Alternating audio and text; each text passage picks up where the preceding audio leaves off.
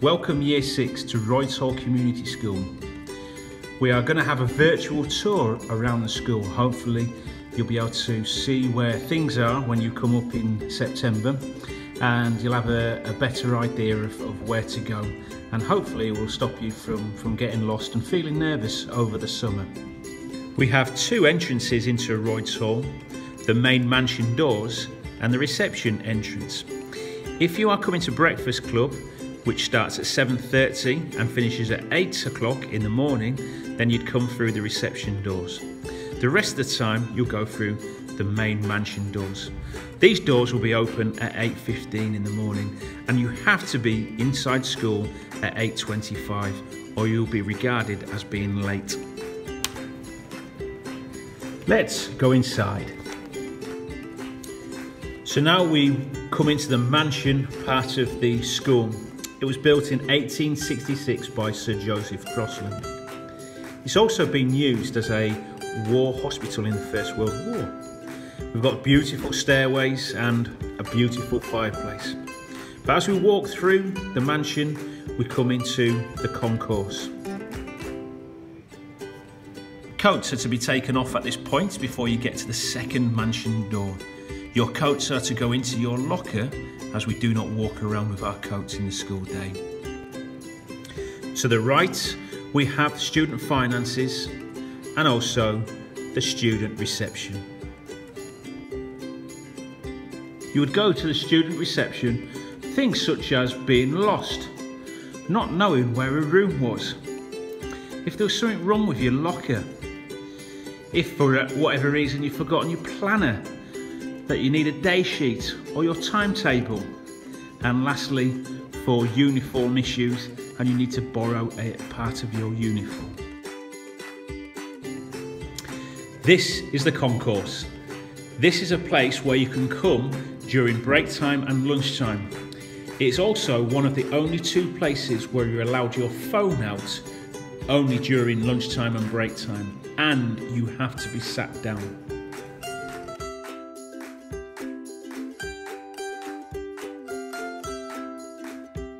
Here is the drama studio. We're now going to go into the performance hall. In the performance hall, you will have a weekly assembly. You will need to come into the assembly silently. Before you come into assembly, you'll be lined up somewhere on the concourse or in the dining room, preparing yourself to come into assembly silently. Off the concourse is the English corridor. These are where all the English rooms are. They go from room 23 all the way down to room 16.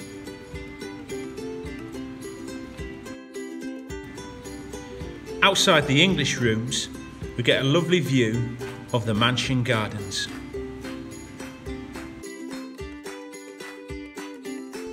Room 19 is in the corner here.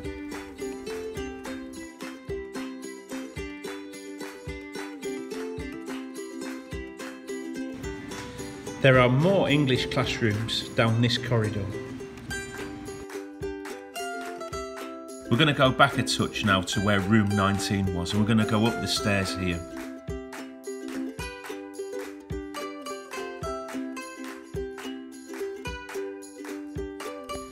This is room 10 in the corner.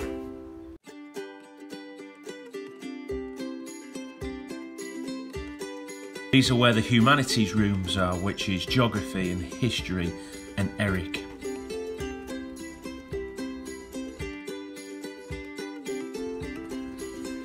We'll carry on through these doors on the top corridor, where we have the ICT suites. There's 3 of them.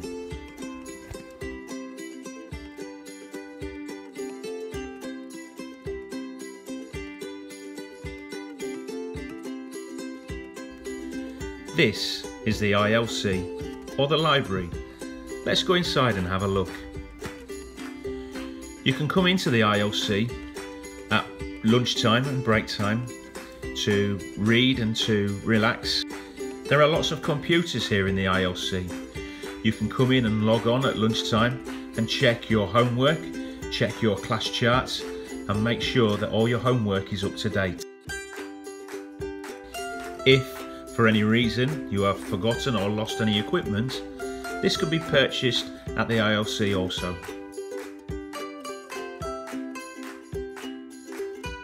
There is also another humanities room, room 3, down this corridor, which then leads us on to music.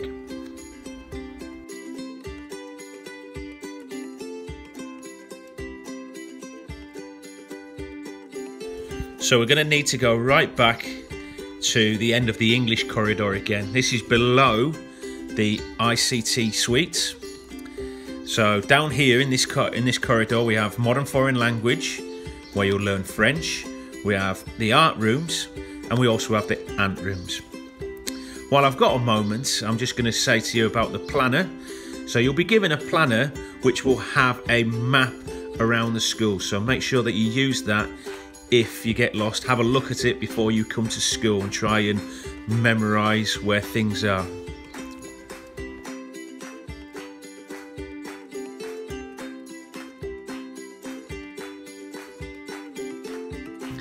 At the end of this corridor we have the additional needs team, which are housed in the ant room, and they will do intervention in maths and English. So if you ever need to go to the ant room, it's at the end of the corridor of the art corridor. So here is the map of the school that will be in your planner. So as I say, make sure you have a look at that before you come to school and try your best to memorise it. You'll need to bring your planner in every day. It's part of your daily equipment. You'll use your planner every day to record homework in there. Other equipment that you'll need to bring are pens, pencils, ruler, a rubber, a sharpener and a calculator. Calculators can be bought in school, the really good ones that are scientific. They're only £6.50, a lot cheaper than in the shops. So we're walking up from the ant room and the art corridor up towards the mansion doors again.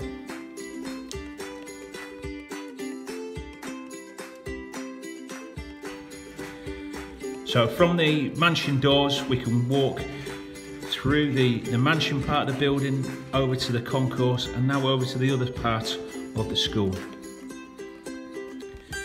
We followed the one-way system around the English corridors. In this part of the building we need to walk on the left hand side of the corridor just so that we're not bumping into people. So now we're just going to go outside into the quad area, which takes us into the PE department.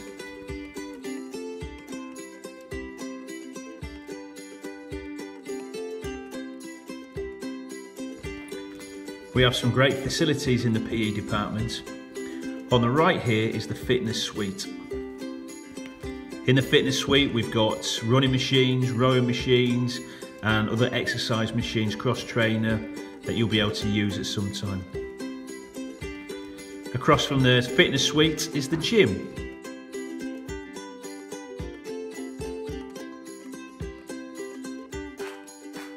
On the right hand side we've got the boys changing rooms, and on the left hand side the girls changing rooms. And as we go into the gym, you can see at the moment, because of we're in lockdown, there's a lot of chairs in here that are just being stored, but it's a fairly big gym.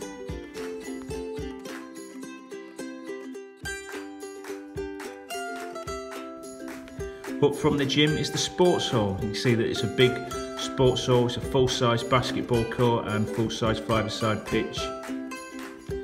And there's some stairs that we can go up, and this will take us to the changing rooms.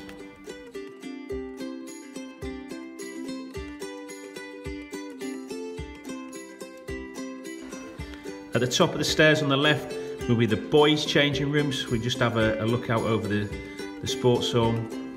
So we've got the boys changing rooms, and then you have to come back on yourself to get down to the girls changing rooms.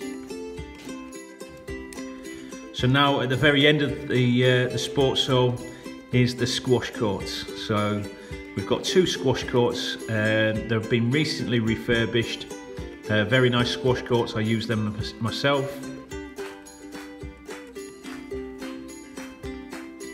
And there we go, we've got glass back squash courts and they're very good.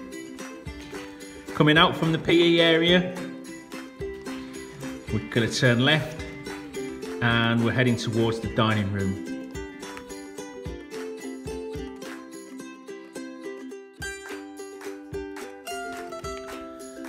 So inside the dining room here, you can see it's fairly big. Down the bottom there is some drinking water. Where the green shutters are is where you need to line up for your food, or you can just sit down and have your packed lunch. Again, you're allowed your phone out as long as you are sat down in the dining hall. And it has to be lunch and break time. So I'm just going to show you where one of the thumbprint machines are. So at the thumbprint machine, you can take cash, you can insert the cash into the machine and log it onto your account. You can also do that at home through a bank transfer, but that will be told to you at a different time for parents. There are 3 of these machines around the school. There's one in the canteen, there's one in the concourse, and there's one at the tower block stairs.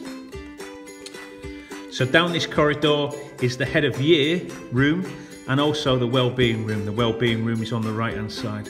So the head of year room is at the bottom where all the heads of year are, and your head of year will be Mr. Jagger. On another video he will introduce himself. Outside the dining room is the tower block, so we'll just walk towards the tower block, and to the left here is where a thumb machine is. We're now at the tower block. The tower block is 3 stories high. It has an A floor, then a B floor, and then an M floor. It's not ABC, but ABM. M stands for maths, the maths floor, which is at the top of the tower block. So this is the design and technology department. This is the A floor. So all the rooms on here start with an A. So A1, A2, and so forth. So when you see that you've got a lesson on the A floor, this is where you need to come. There's a cooking room and a sewing room, but there's also a science room. Mrs. Fagelman also teaches on this floor. So you can see that the lockers are taped up at the moment. They're just out of use while the school is closed down for lockdown.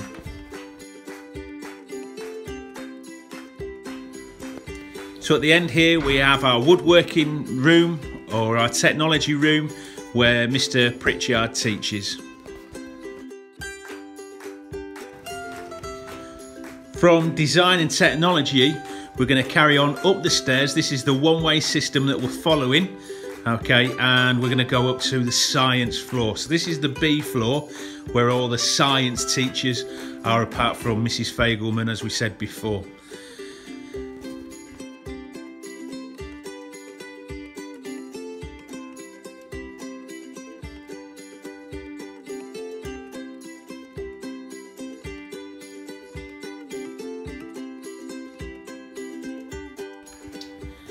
Now carrying on up the one-way system from science, we are going to go up to the maths floor. So this is where all the maths teachers are. It goes from room M1 all the way up to room M8. So if you have a maths class and it says the room is M4, then we come all the way up to the top of the tower block.